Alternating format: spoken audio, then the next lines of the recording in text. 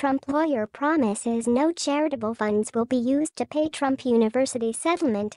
Donald Trump will use no charitable funds to pay off a $25 million settlement of fraud lawsuits against his defunct real estate seminar program, Trump University, an attorney for his business said Monday. Trump agreed Friday to pay the money to former customers of the program, settling two California lawsuits and one filed by New York Attorney General Eric Schneiderman.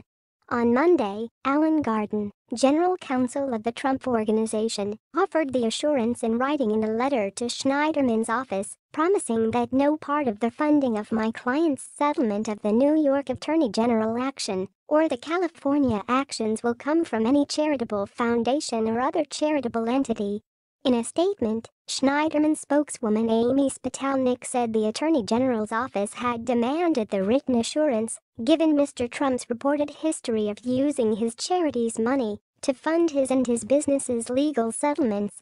The Washington Post reported in September that Trump used $258,000 from the Trump Foundation, his personal charity, to help settle two lawsuits involving his businesses.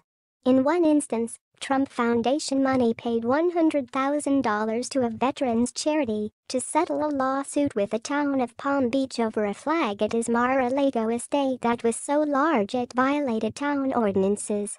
In another instance, court papers indicated that one of Trump's golf courses in New York agreed to settle a lawsuit by making a donation to the plaintiff's chosen charity. A $158,000 donation was then made by the Trump Foundation, tax records show. It is against the law to use charitable funds to personally benefit officers of a charity or their businesses, and the New York Attorney General's office has confirmed it is investigating the Trump Foundation's practices.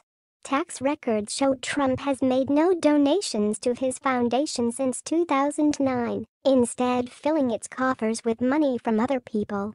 Former Trump University participants had claimed they were defrauded by advertisements for the real estate seminars in which Trump promised they would learn his personal tricks for succeeding in real estate from instructors he had handpicked.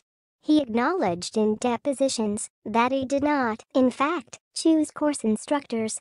Trump admitted no fault in the settlement, which allowed the president-elect to avoid a trial over the matter that was scheduled to open in San Diego this month.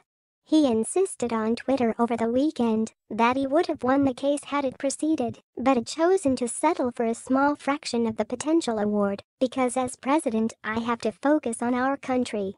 As a result of the settlement, former customers, some of whom paid more than $30,000 to participate in the program, will be eligible to apply for awards that could potentially include full refunds.